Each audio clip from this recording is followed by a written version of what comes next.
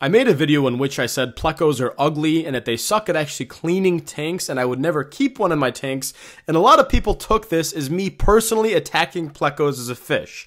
And to a degree, yeah, I kind of was. I do think they're ugly. But if you want to keep a pleco, that's fine. They're a great fish to keep if you're keeping it just to keep it. If you're keeping a pleco to clean your tank, yes, they will eat the algae off the glass, but at the same time, they will make the water quality worse if they weren't there at all. If you put a pleco in an already fully stocked tank, you might need to have more filtration. You might need to do a little more water changes to account for the extra bioload. But if your tank is understocked and you want to add a pleco in there just to help with the algae cleanup, by all means, go and do that. But me personally, I'm not putting one of these little aliens with my goldfish. And I've heard they actually suck the slime coat off goldfish sometimes. Never seen it, but I've heard about it.